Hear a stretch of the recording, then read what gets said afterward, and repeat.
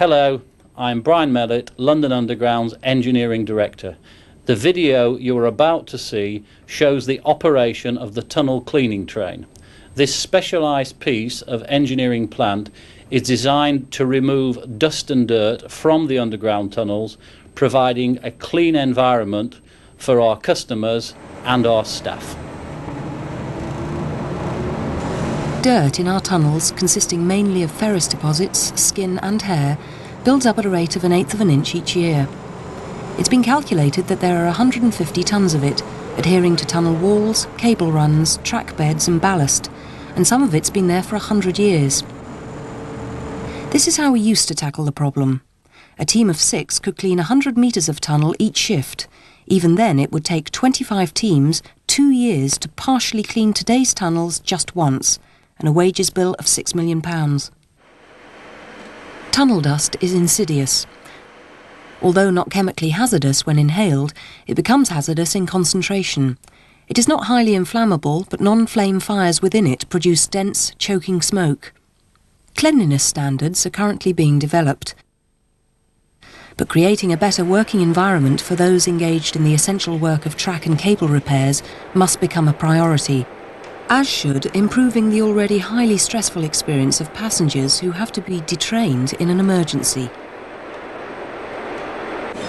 Out of the tunnels, the dirt disturbed by train movement lies all around our system in the public areas, our platforms, trains, escalators and seats. We spend £15 million each year on cleaning and are sometimes reluctant to prioritise getting to grips with the cause. London Underground has an efficient and cost-effective means of removing 80% of the problem. The tunnel cleaning train is a 5-car unit which operates on normal traction current and travels to site at normal speed. Speed is then reduced to approximately half a mile an hour using a hydraulic drive system, and cleaning commences. Let's see how it works. High-pressure air is targeted at the tunnel wall from the centre blower of the vacuum unit. This air can be aimed either high or low. Loose as well as caked-on dust is dislodged, causing an airborne cloud which is simultaneously sucked back into the vacuum unit through its outer vents. The contaminated air then passes through a series of filters which trap all the tunnel dust in the refuse cars and allow filtered air back into the tunnel. Here you can see the compressed air blasting the dust off the area around this signal, and the disturbed particles being removed from the area by the suction action of the train. For example, the full north and southbound sections between Baker Street and Charing Cross were cleaned in 6 weeks, a task that would have taken a 6-man manual cleaning team half a year. The tunnels have to be cleaned to remove the tunnel dust. If there wasn't a tunnel cleaning train, the only effective way of removing the dust would be by manual methods. Just create airborne dust, and when you leave the site, the tunnel is back to where you start. With the new cost regulations coming in, you just cannot carry on with that method. Previously, as track manager for the Bakerloo line, I run the tunnel cleaning train on numerous occasions and found it to be very effective in the removal of tunnel dust from the tube environment. The benefits are twofold. One, for the fact that it gives a better environment for the travelling public, i.e. cleaner stations, and secondly for the staff that work in the tube environment. So anything that the company can do to actually remove the hazard has got to be beneficial to staff morale and efficiency within the underground. Back at the depot, the night's work is emptied for disposal, in full compliance with the waste management legislation, by using LUL's Distribution Services Department. For every kilometre covered, 3/4 of a tonne of tunnel dirt will have been removed. That excludes heavy litter, which is collected and stored separately.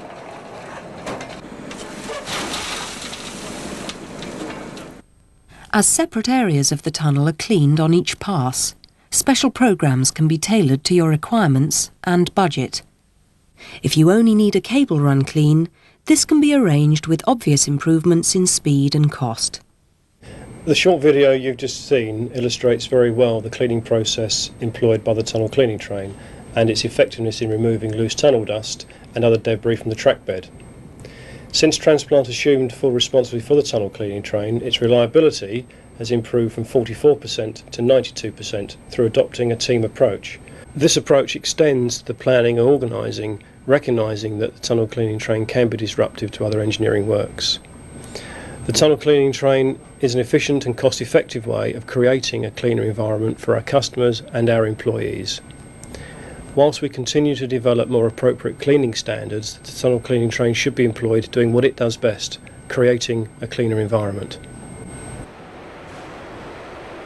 Cleaner tunnels, improving the environment for our staff and our customers.